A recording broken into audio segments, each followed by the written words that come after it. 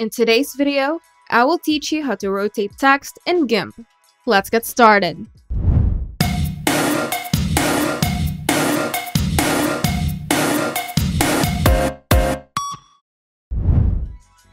Manipulating text in Gimp, although improved, can still be challenging. When it comes to rotating text, there's a distinction to be aware of. During typing and editing, Gimp stores text as vectors, allowing for quality scaling. However, any rotation or transform operation other than scaling and moving rasterizes the text, making further edits difficult. Now, to rotate your text layer, switch to the Rotate tool using the toolbox or use the shortcut key Shift-R. Then select the text layer in the Layers panel and click and drag to rotate the text. Once satisfied with the angle, click the Rotate button in the Rotate tool pop-up window.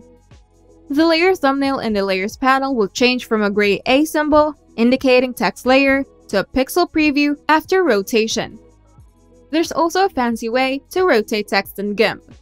To do this, use the crossed circle, known as the pivot point in the center of the layer to set the rotation point. Then click and drag the pivot point to any desired location or leave it in the center. Holding the Shift key while dragging restricts rotations to 50-degree increments for precise adjustments. For editable vertical text, use the text editor feature of the text tool. In the text tool options, check the Use Editor checkbox, which appears more like a button. The text editor provides access to orientation controls including vertical, right to left, or mixed orientation. While it doesn't allow angles other than 90 degrees, it enables editing of rotated text. Understanding these techniques can help navigate the complexities of text manipulation in Gimp, offering both basic and advanced options for text rotation.